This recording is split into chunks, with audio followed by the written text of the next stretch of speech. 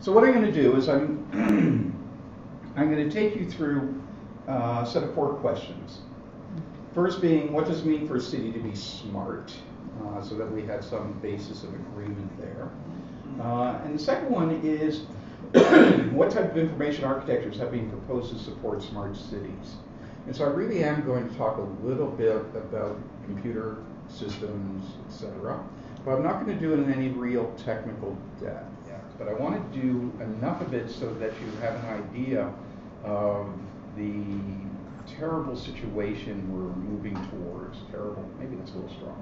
The bad situation that we're moving towards with respect to how we view the role of the city's information systems in running the city.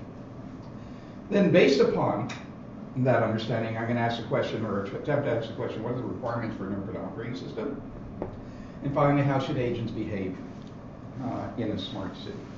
And when I talk about agents, I'm really talking about computer-based agents, intelligent agents, AI agents, that type of stuff. So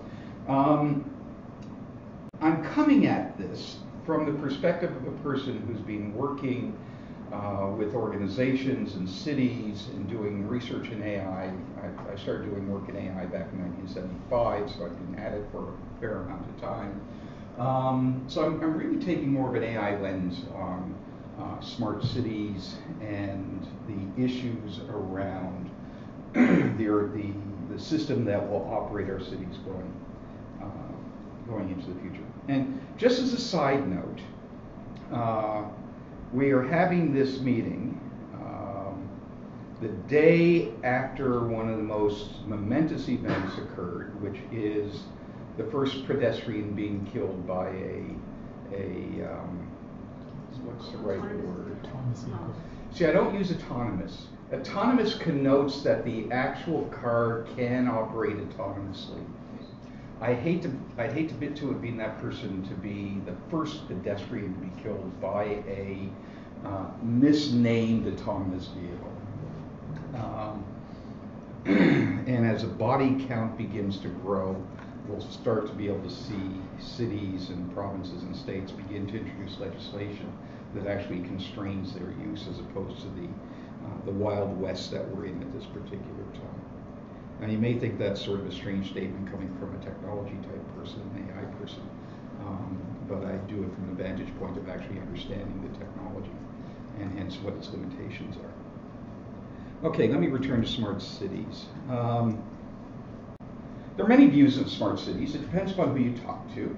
And so I'm going to give you 3 different views. I think it's 3 of what a smart city is. The first one is an engineering perspective. And I have to warn you, this perspective is pretty scary. What this is a list of maybe 10% of the papers presented, the titles of 10% of the papers presented at the IEEE, the Institute for Electronic and Electrical Engineers, conference on smart cities last year in Wuxi, China, September, to give you an idea of what the engineering world sort of views as research in smart cities. Because I think for those of you who are not into this side of engineering, this would be an eye-opener to you as to what people consider to be research in smart cities. A fair assignment to drivers to parking lots. Brain-computer interface-based robotic arm control. Stereoscopic image quality assessment via convolutional neural nets. Implementing intelligent water loop heat pump controller on cloud for sustainable buildings. So this stuff is really down in the dirt. It's really into the nitty-gritty of engineering issues. And if any of this is familiar to you, what you would extract from that is that the people who do research in smart cities within the engineering world have a very narrow focus, okay? And their focus is narrow for 2 reasons. One is that the problems that they're trying to solve are truly difficult, okay? There's no silver bullet. And they're also shaped by the fact that within academia, the discipline we're in shapes the nature of the research that we do, so that we take a very narrowly defined problem and we try and solve it and expand from there. Anyway, that gives you one perspective on what people mean by smart city. Second one I'm going to give you is an ICT, information and communication technology perspective. So here's a quote from Cisco It's the adoption of scalable solutions that take advantage of information communications technology to increase efficiencies, reduce costs, and enhance quality of life. Now, well, let me show you another one, and then we can talk about where these definitions come from. This is from IBM: collection management of the right kind of data, integration analysis of the data, optimization systems to achieve desired systems based on insights gained through advanced data analysis. So basically, the big IT companies, whether it is IBM or Cisco or Microsoft or Tata Consultancy, they have a particular view of what smart cities are, and they've been selling their perspective of smart cities to cities for at least 15 years now. Okay, but if you drink their Kool-Aid is all about selling you more hardware and software.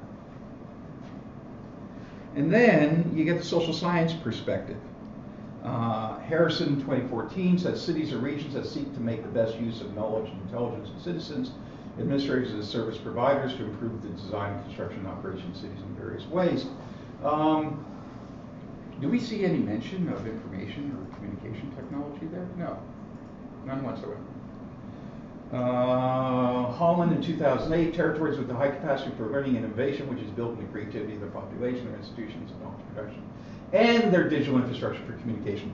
Digital infrastructure finally gets in there at the very last part of the last sentence. Okay, and then Caraglio, however you pronounce it, 2009 says city defined as smart when investments in human and social capital and traditional transport and modern ICT communications fuel sustainable economic development, high quality of life, and wise management of natural resources. So there's a marked difference between what it is at the engineering side, which we could view as one end of the continuum, to the ICT side, to the social sciences side. Now, if you ask me personally where my leaning is the definition of smart cities, it is on the social science perspective. Because for me, it's all about people and knowledge. And technology is just an enabler of things, as opposed to it's a means to an end as opposed to an end in of itself. Oh, and I have one more. Adding intelligent technology, sensors, data analytics. Sorry, that doesn't fit in with the social science. Forget that one. Okay, now, for some reason, I didn't know when I was a graduate student that I would read things that were relevant to my career, the latter part of my career, or the late stage of my career, which has to do with cities. And so, while I was a graduate student, I read a book by Christopher Alexander. And Christopher Alexander, for those of you who don't know, an architect, professor at Harvard, got his PhD in architecture, or yes, I believe his PhD at Cambridge. And his thesis was on the design of cities by hierarchical decomposition. Okay, and so basically he was inspired by Herb Simon work on near decomposability of systems. And he said you can go and look at the design of cities by decomposing them into parts and subparts and subparts. And near decomposability basically says the subparts don't really interact with other parts all that much. There's some degree of interaction, but not a whole lot. So decomposability actually works. And so then he was at some point in his career when Allende was president of Chile. Chile was brought in to do a greenfield design of the city. He spent a year in Chile doing the design. He came back, he wrote a paper, and the paper is "The City is Not a Tree." Okay? And so this was really the transition from theory to experience, from theory to reality, in that he finally recognized that near decomposability does not necessarily apply to the city. That all the different pieces of the city interact with each other.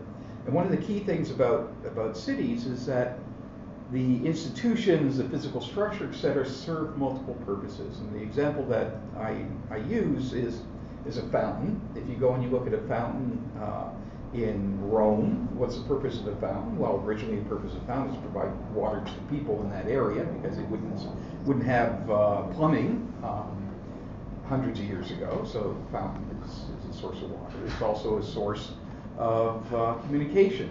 of news being related, of gossip, because people would go there and talk with each other. It's also a source of love, in the sense that you meet your spouse by meeting at the fountain, and on and on and on. That plaza, that fountain area, supports many functions. And the bottom line is that when we look at a city, we see that all the different parts of the city are interconnected. But we tend to view the design of the city and the management of the city from the old decomposability perspective. And it's like the blind person and the elephant. Each blind person, or blind people in the elephant, depending upon which part they touch, they think it's a different animal, when in fact it's all part of an elephant.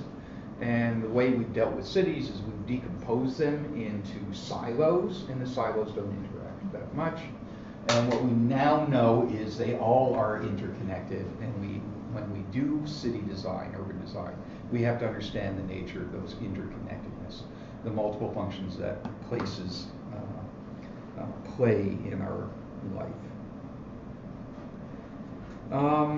And so that brings us to the system perspective, which is the one that many people now adopt, is that a system is a city is composed of systems acting as an organic whole with information technology providing an artificial nervous system. So that in terms of my understanding of the smart system, there are really two layers of the definition of smart system. One is the social science layer, about taking advantage of human capital and social capital and all of that, using people to the best of their abilities, enabling them to learn, enabling them to accomplish things. And then at the next level down, you're talking about an integrated system of systems where all the pieces are interacting and communicating with each other. So that's what I mean by a city being smart. A smart city is one that takes best advantage and best care of the people and the knowledge, etc., that exists, and one that views the underlying systems that operate as an integrated whole. So, any questions at this point? No? Okay. So, next thing. What type of information architectures have been proposed to support smart cities? So, if you ever have the chance to go and read about information architectures, for cities, you will see diagrams like this. This comes from smartcities.info.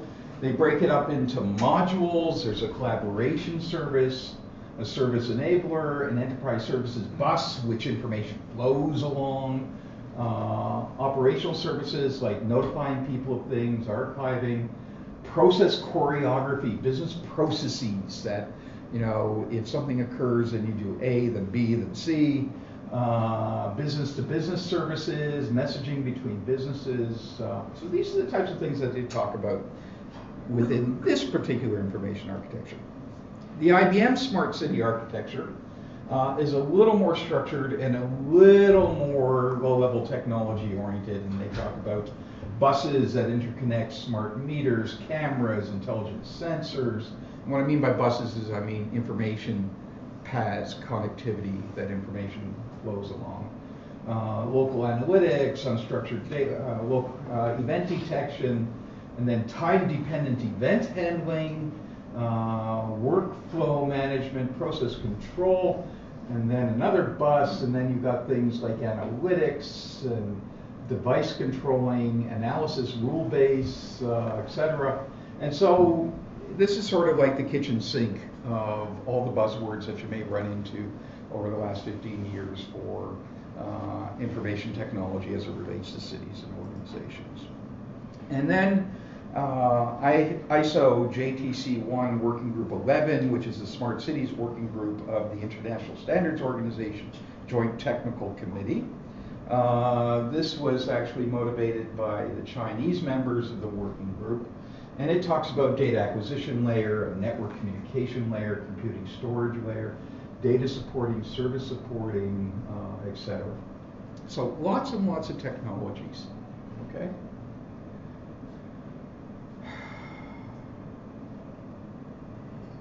Did your eyes glaze over? Okay, every time I look at one of these things, my eyes glaze over. Okay? It's just a bunch of buzzwords thrown together for me. Okay? And it serves one purpose that allows for people who are engineering oriented to agree, oh yeah, these are good buzzwords, we should include them. So you play the game of what's my favorite buzzword that's not included there, so we can add it in. It also serves to obfuscate what is going on at the information and communication level of the city from the vast majority of people who inhabit the city, who develop policy, who worry about the delivery of operations, etc. Because anybody involved in that is going to look at this and say, I don't understand any of this. And the IS or IT department will say, don't worry about it, you don't have to, we take care of it. Okay. Now, let's now change to what are the requirements for an urban operating system. First, what is an urban operating system? Why do I want to talk about an urban operating system? So I don't know if you've seen the book by Townsend on smart cities. It came out in 2013, so it's now 5 years ago.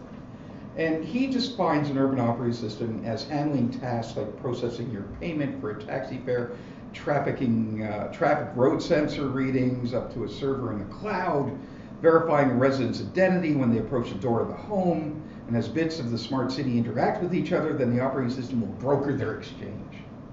Okay? Now, Townsend is technically oriented, but he's more non-technically oriented. And it sounds pretty good. Isn't this what our smart city should be? It should be enabling interactions, da da da da da. How? It doesn't tell us anything. But it sounds good. Here is, the second one is what DeWall says, 2011. An urban operating system is where data is fed into a system that aggregates its information in real time, can be used in different contexts, may lead to semantic knowledge bases. You can ask your informatics device questions like, what is the best place with regard to my current location, weather, and forecast? And that's their version of the urban operating system for smart cities. Well, we already have that, right? You go to Google, you get your iPhone or your Android, and you ask a question about, what's the closest Chinese restaurant to me? It will come up hopefully with an answer. A lot of these questions are becoming more answerable. Payment for a taxi fare, all this stuff doesn't really have much to do with the operation of the city.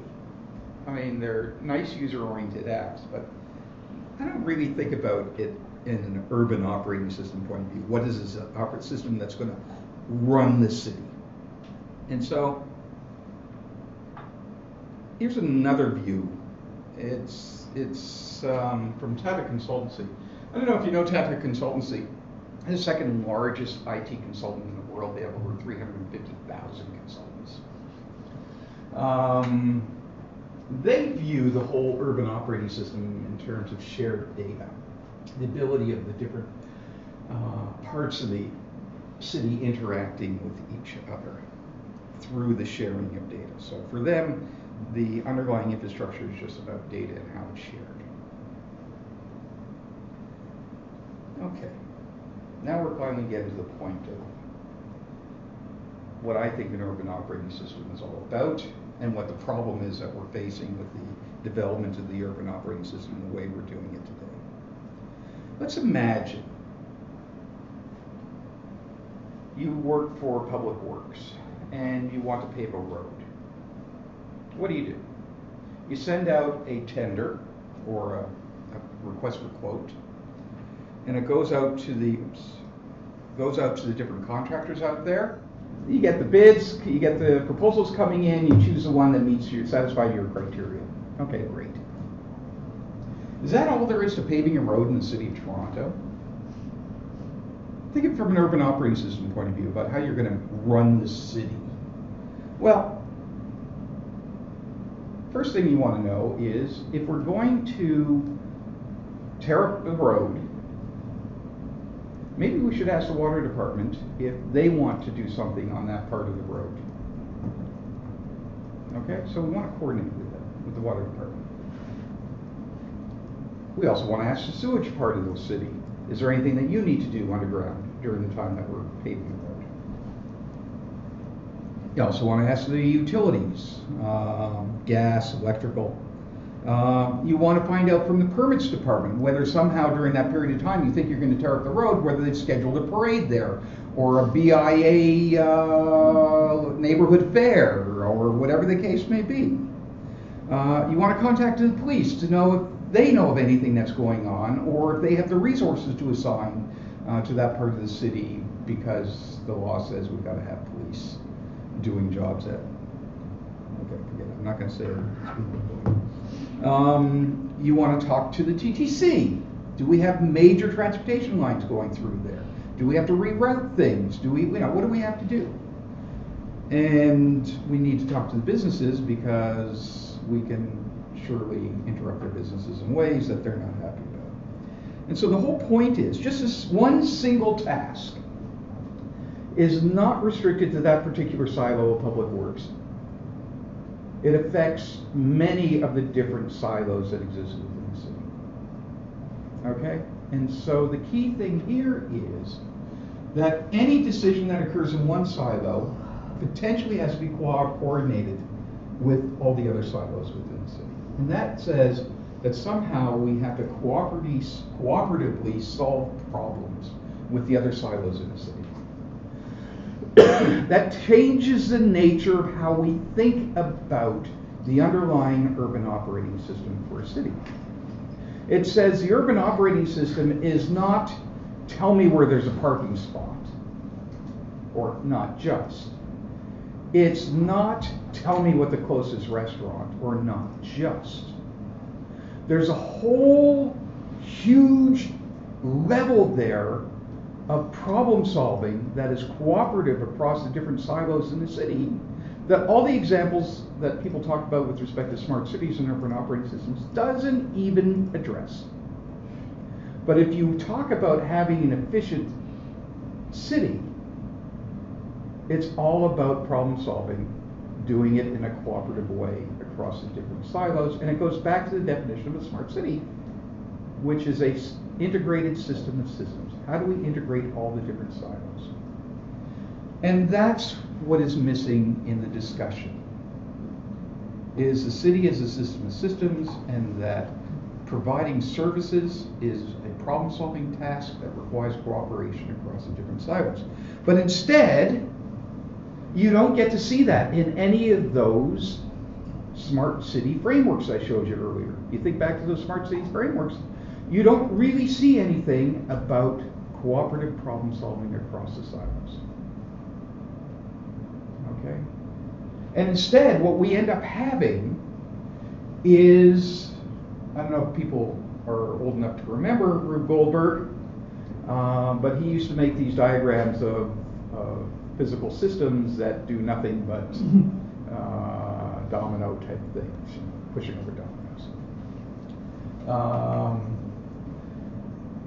But that's what's happening with the underlying layers within the city. The information underbelly of the city is there's all these different technologies that are being put in here. Says, oh, we got to somehow communicate this to these people over here. Let's do something special. Okay, so that's this particular tube over here. Okay, and some other part of the city, oh, we got to do a better job of getting the police mobile. Okay, so we'll put that pulley in there. And it's one band-aid after another that goes into the city. Not to say that people in the IT department aren't doing a good job of trying to figure out how to get rid of the band-aids and put in other things that are better, but the types of things that we're trying to do in smart cities goes way beyond what people really anticipate in the underlying information infrastructures of the city. Now, the question then is, what do we need to do in order to build the urban operating system of a smart city? What do we need to do? Well, first of all, we need to recognize the smart city fallacy. And the smart city fallacy is viewing a city as a system we can control. Okay? If you're an engineer, you always view things in terms of your ability to control. Okay? Okay, now engineers are successful in their endeavors because they design out all the complicating factors.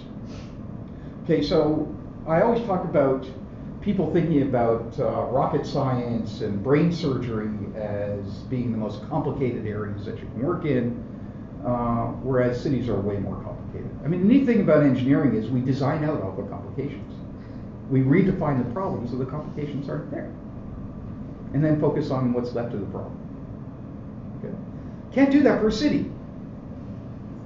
You know, if I was an engineer, you know, and transportation's a real problem, I'd say first thing is, can we design the city in such a way we don't need transportation? Okay, let's shove everybody into a 2,000-story building, okay, and then we'll just run a bunch of elevators, and that's our transportation solved.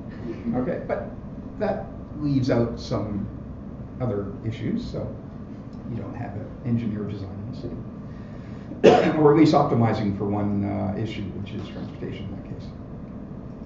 So the problem is, the smart city fallacy is we cannot view a city as a system we can control.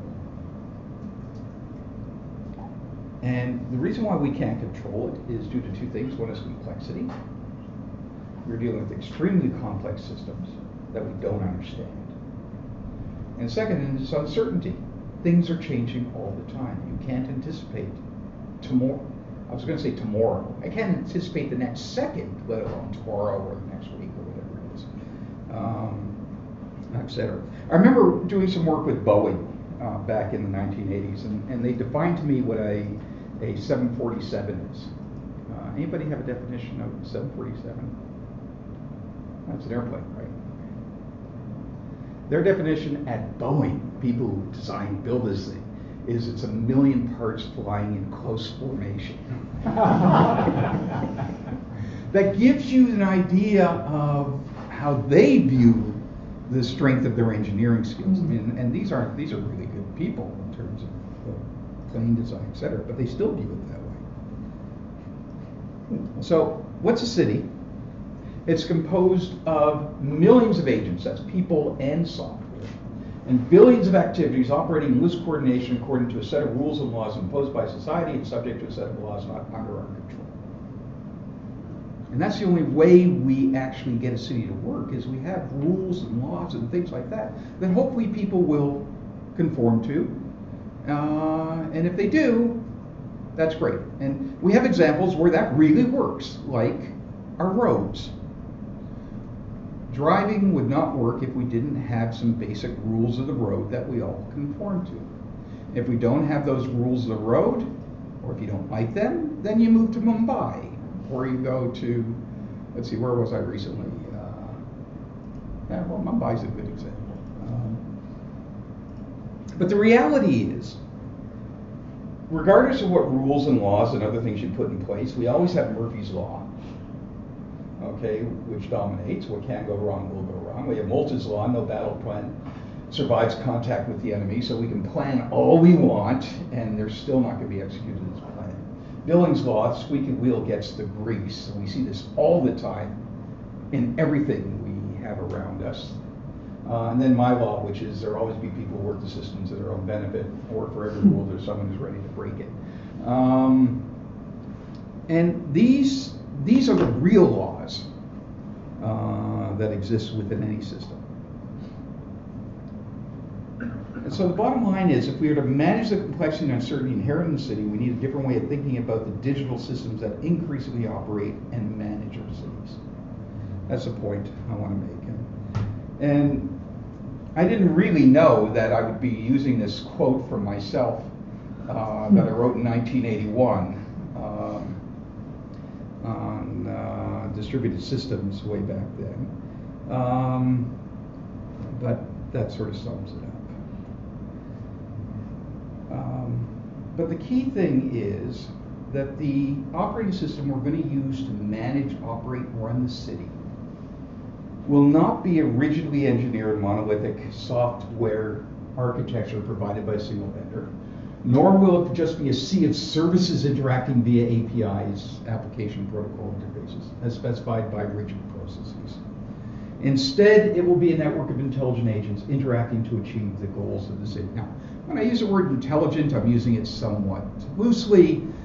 It could be intelligent at this level of an IQ of 10. It could be intelligent at this level of an IQ of 150. Okay, we'll have everything in between in terms of the IQ of these different agents.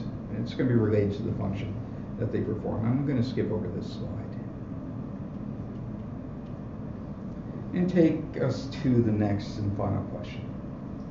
So if we are unable to control cities, if cities are uncontrollable due to uncertainty and complexity, how do we go about defining what the urban operating system is that is going to manage and operate our city? Well, I could have said, I'm going to show you another one of those diagrams that I did at the outset, but I don't think that's really the right way of thinking about it. I think the best way of thinking about it is from a behavioral perspective. Okay, what do I mean by that? First of all, you have to understand my view of the urban operating system today, that it's fast becoming the primary means by which citizens and corporations interact with the city. Think about it. How often do you go down to City Hall? Who here has been to City Hall in the last week? Month? Okay, one person last month.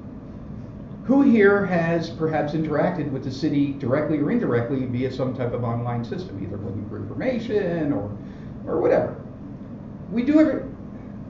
I'm not saying anything that is brilliant or new to you.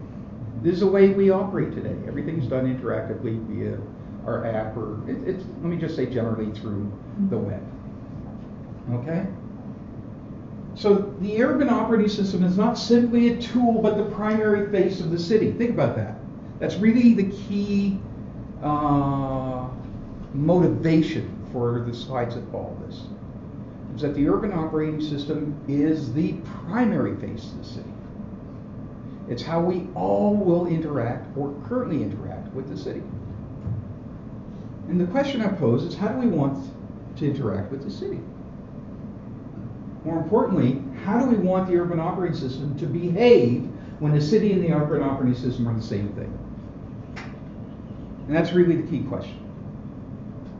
So the remainder of the slides is going to take a behavioral view of a smart city and urban operating system. I'm going to go through 4 levels. One is awareness. What does it mean for an urban operating system to be aware? What does it mean for it to be responsive, adaptive, and accountable? Because we should no longer be thinking about the actual technology. We should no longer be thinking about, oh, can I make a reservation for a parking spot? We should be thinking in terms of what's the nature of the behavior that our urban operating system has to display if it is the city, for all intents and purposes. Okay. And the message is even more important for people within the public policy area, in the sense that, or let me put it more generally, social sciences area, in the sense that social sciences tend to leave the technology to the technologists and abdicate all responsibility for how this technology should be operating. And the best example of that is autonomous vehicles. Okay? Everybody has drunk the autonomous vehicle Kool-Aid, because almost everybody believes that autonomous vehicles are within 5 years of being on the road. So there's this interesting statistic I learned about last July. There's something called the mean time to intervention. And mean time to intervention is how many hours is it before the person in the driverless car, that is the person who's the driver but doesn't do anything, just monitors what the car is doing, has to intervene, stop the car, make it swerve, or whatever it is. They have to intervene so that an accident or whatever happens doesn't happen. So as of last year, Uber was about 1,000 hours mean time to intervention. Let's see, Amazon's car. Is it Amazon? No, Google's car. Google's car was 5,000 hours. And you think that's really terrific. 5,000 hours mean time to intervention. What's it for a human being? So what do I mean by that for a human being? If I had another human being sitting beside the driver, how many hours would go by before the second human being has to intervene to stop some type of accident? 1.2 million. Okay? That's the difference between where we are with autonomous vehicles and what people are capable of doing. Okay? So, we've drunk the Kool-Aid. We actually believe that totally autonomous vehicles are just around the corner.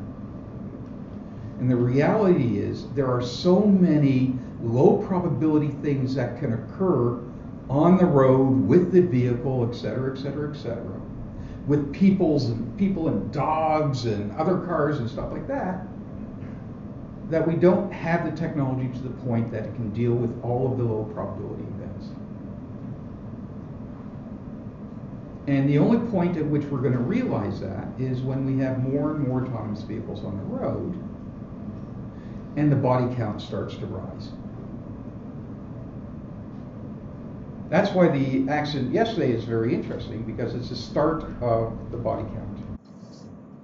And it's the start of the sensitization of government to that driving a ton of metal and plastic down the road at 30, 40 kilometers an hour is a very dangerous thing to do. Okay, so let's not drink the Kool-Aid, but the question is, as social scientists, how can a social scientist have an impact on how this whole smart city is going to evolve? What is it that you have to demand? And so the first one I'm going to talk about, the first behavioral characteristic, is awareness. That's the first one. Expect the unexpected. And there are multiple levels of awareness that I've identified. One is the ability to sense. Second is standardization. Third is deviation detection. Fourth is pattern detection. Fifth is event prediction. Sixth is self-awareness. I'm going to go through each of these things. Okay, let's talk about sensing. Well, you know what? Isn't it wonderful? The Internet of Things is here. And so everything's going to be sensed. For me, the Internet of Things has been around for a while. So I started my career at Carnegie Mellon. And when I was a graduate student there in 75, we had a Coke machine. I was in computer science, and we had a Coke machine which we hooked up to the internet, or what was called the DARPANET at that time. And we could sense whether each of the racks was empty or not, and how long, when was the last time the Coke was put into each of the racks. And the reason for that is that our department was in a huge building, and depending upon where you were, it would take you maybe 5-10 minutes to get down to the bowels of the building to go to the one Coke machine that will sell you a 16-ounce bottle for 35 cents or a quarter. Okay, and as a computer scientist, we would live on Coca-Cola. So that machine was being used all the time, 24 hours a day, and continuously being refilled. And you didn't want to walk down and discover that that there was no Coke, or that the bottle that you got was room temperature. So we could actually access that machine over the internet back in 1975 and look at each of the racks and when it was last refilled, etc. So, as I said, that was 1975. So, this whole Internet of Things is not a recent phenomenon. It's been ongoing for a long, long, long time. Anyway, there is a digitization of the city that's going on as we speak. And it spans all aspects of the city. Sensors are being attached. University of Chicago has an array of things that senses a variety of things wherever the array of things is located. A huge source of information for the city is the human sensor nets, that is you, are part of the human sensor nets in which we are continuously reporting things to the city. 311 has an app where you can report potholes, graffiti, things of that nature. There are apps all around North America where you can report things to the city. And then there's the whole e-government digitization of service provisioning. So more and more of your interactions with the city are through the website. If you want to go and book a swim lesson for your kid or a barbecue pit on Toronto Island, all of that's possible or becoming possible. Level 2 is data standardization. So in terms of awareness, it's one thing to be able to sense things. It's level 1 sensing. But if everybody represents the same thing different ways, I've got a problem. I have no standard for the data that's being represented. And that's the nature of the world today, is all these devices, all these apps, etc., collect information, but the way they represent it is different. It's like each device is using a different language. One is in French, one's in English, another one's Italian, another one's Japanese. All different representations of the data.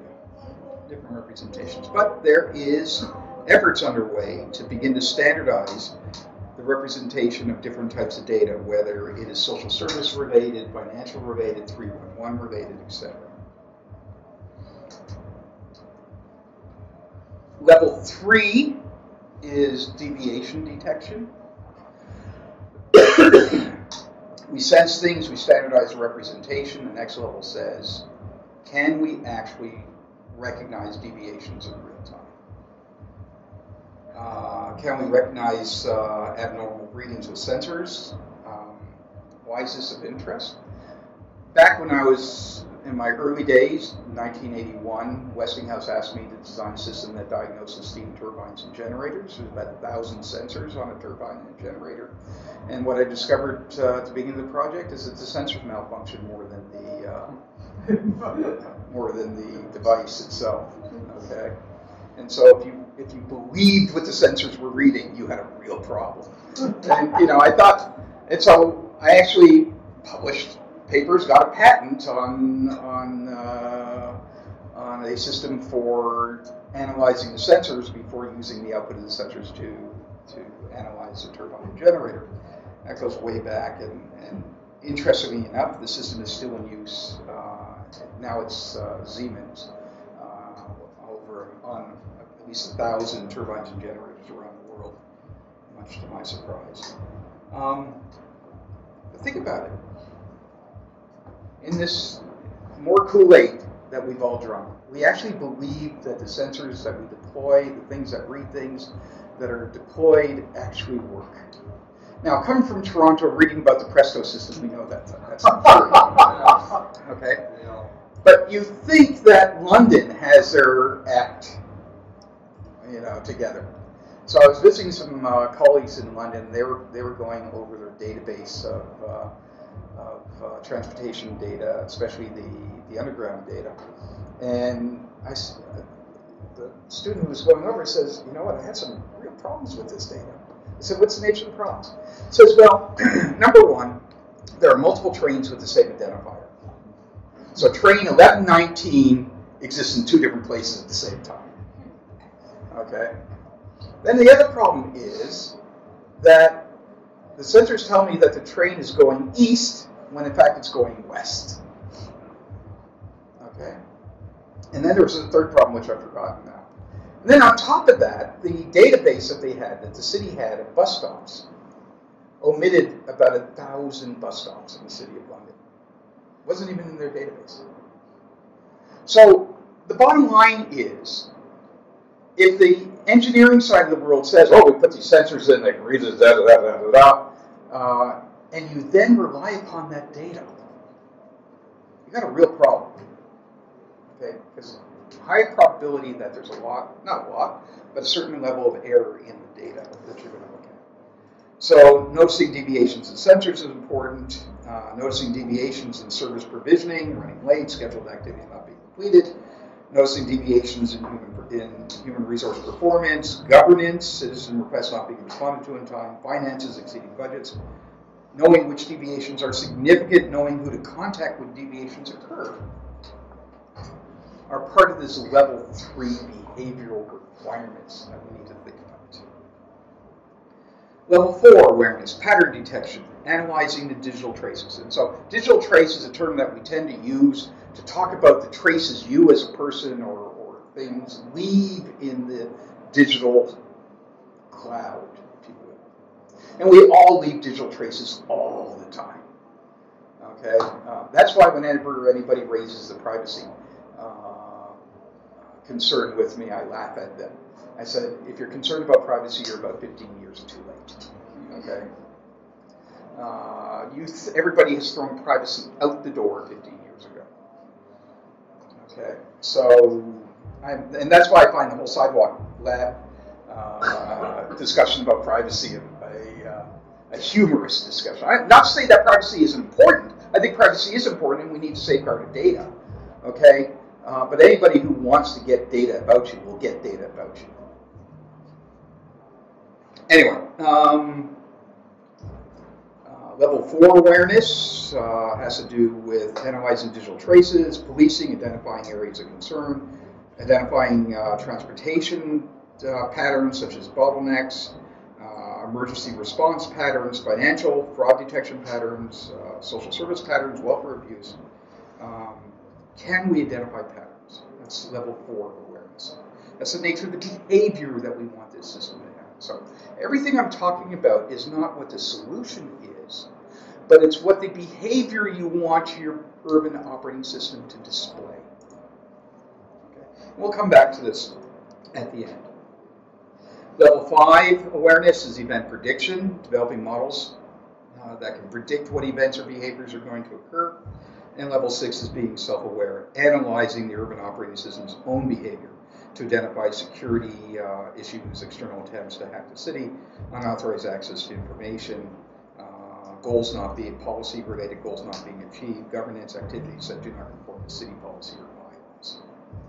So this is the 6 levels of awareness. And when I talk about awareness, I'm talking about behavior in the urban operating system. And what I'm really talking about is what you should be expecting from any software provider, from any service provider, from anybody who's going to be delivering the urban smart city experience to you. That we as citizens, we as policymakers, we as academics should be asking the question, is the system behaving the way we want or not? And we should be demanding the right behaviors. Let's look at responsiveness. I'm going to move rather quickly through this. 3 levels: situationally aware, flexibly respond, teleological. Situationally aware is the ability to access all information relevant to the situation being addressed. Chicago has a very interesting application called Windy Grid, which in their terms provides a story of a particular location at a given time. So basically when first responders pull up to an address, they not only know what the address is, but they know how many other times first responders have been called there. They have crime report information, 311 information, 911 information, so they have a better understanding of what's been going on in that area for the past, whatever, days, weeks, or months. So being situationally aware is a first level of responsiveness. Now, why do we want situational awareness as part of responsiveness? Because if we as people, if we're the first responders who are pulling up, we want to respond in a way that's consistent with the situation. We don't want to go in guns drawn to somebody who has no history whatsoever of interactions with the police, has no history of violence, has no history of, and that there are 3 kids that are lower than the age of 10, and I mean, you got to understand the situation in order to respond accordingly. Responsiveness 2 is flexibly respond. which is a transition from a single rigid response to a set of alternatives that are situation dependent. Responsive streets by Atkin is an interesting thing. Very simplistic in terms of what I'm trying to talk about here, flexible response. But streetlights that get brighter as visually impaired pedestrians approach, signs that can announce their location out loud, street crossing that gives extra time to elderly people, benches that pull down when someone needs a place to rest. These are just simple examples of city furniture, if you will, city utilities, which has a level of flexible response that's based upon the situation that they're in. And then the third level of responsiveness of behavior that we want is to be teleological. Teleological is a fancy word for goal-oriented. The way we should be responding to situations is by addressing the goal. What is it that we want to achieve, as opposed to being process-oriented, that basically says we use the same process regardless of what the outcome is that we're trying to achieve or the situation that we're in. So being teleological means you look at the situation, you look at who's involved, you look at where it is, you look at all those things. You say, what's the best way of achieving the goal, as opposed to we have one process for responding. Bang. Third dimension of the behavior of the urban operating system is adaptive. And I'm going to talk about 4 levels: failure recognition, diagnosis, empowerment, and optimization. Failure recognition. An adaptive system at level 1 can actually recognize when it's failing, recognize that goals are not being achieved. What are the goals, methods, and resources? To what extent are they represented and can be reasoned about? This is more than indicators, which are simply metrics where people do the goal processing. So we have to move beyond just metrics. We have to understand what our goals are and whether they're actually being achieved. That's level 1. Level 2 is diagnosis, diagnosing the root cause of performance. Why is it that we cannot achieve our goals? Now, I'm talking in human terms, okay? But what I'm saying is these are the behaviors of the urban operating system. These are the behaviors that the urban operating system should be exhibiting. But we don't think like that yet. Assuming we have the information, digital traces, provenance, causal relations, can we determine why something happened? Good examples are some work that was done in New York City in data analytics. 61% of all sewer backups are caused by improperly disposed restaurant grease. They were able to use data analytics to identify where the grease was coming from. That's literally what it looks like in New York when they have a grease block up in the sewage system. It actually pops the manhole cover, and the grease comes out. And this is just simply due to the fact that there are restaurants that dump their grease down the sewage system, as opposed to having it taken away by licensed oil, grease, hauler. And so they use a variety of information in terms of what businesses are in the area, what the type of businesses are, do they have licenses, do they have arrangements with companies that pick up the grease, et cetera, et cetera. And then the third level is empowerment. Well, it's sort of strange saying we should empower our urban operating system, because we tend not to empower people who work in the city. Now I'm talking about empowering the urban operating system. Oh, let's ignore the reality. But given the analysis of the situation, all relevant information, can we construct a better solution? And are we empowered to construct a better solution? Okay, that's a huge leap in behavior in these systems. And then level 4 of being adaptive is optimization. The ability to construct better solutions and use those better solutions. Okay. Oops.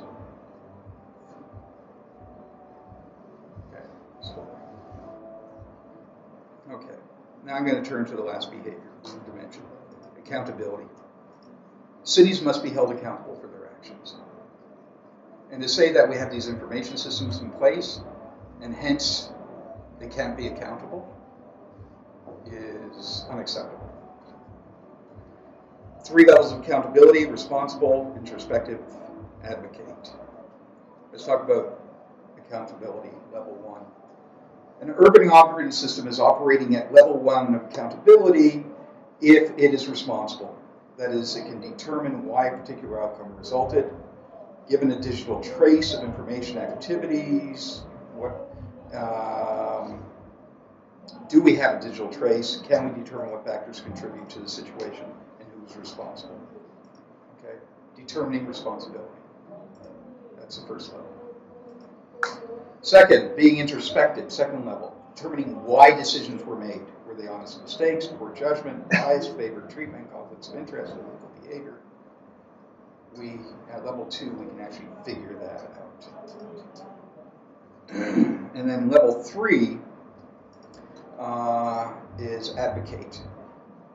Where's the digital ombudsman within the smart city urban operating system?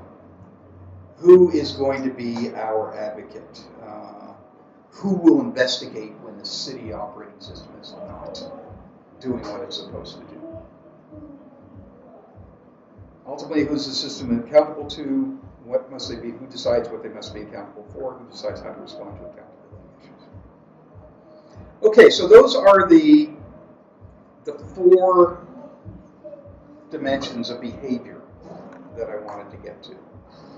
And so in conclusion, let me repeat what I talked about earlier, is the information architectures currently being proposed for smart cities are fundamentally flawed.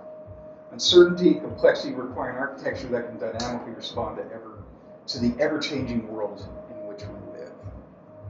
Let's skip this here.